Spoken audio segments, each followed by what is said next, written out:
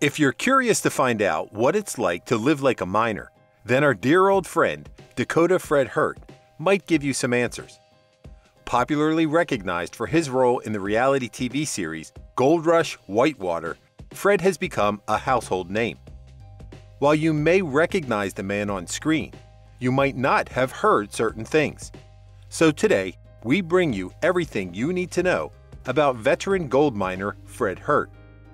But before we continue, please subscribe to our channel and be part of our family by ringing the bell.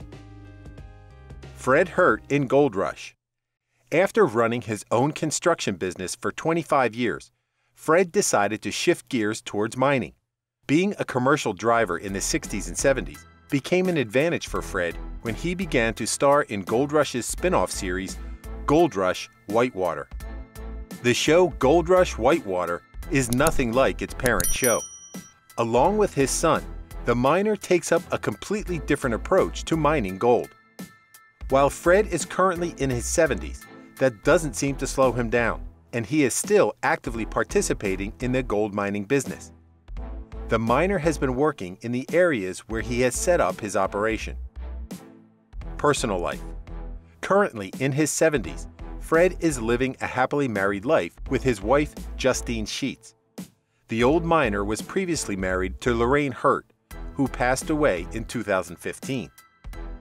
The reality TV star then got married to Justine in 2016 and lives a happy life together. Fred has a total of 4 kids from all his marriages.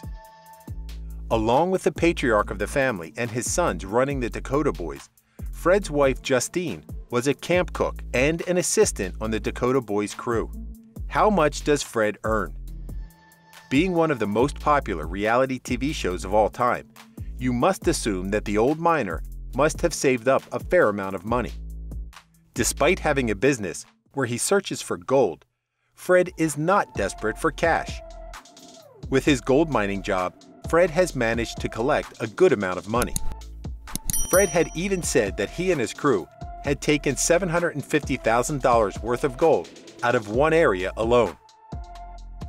While the crew doesn't make a fortune, Fred has managed to gather a reasonable sum of money. The miner has an estimated net worth of $2 million as of 2021. Fred is busy searching for golden nuggets and living with his family with 6 grandchildren and 5 great-grandchildren.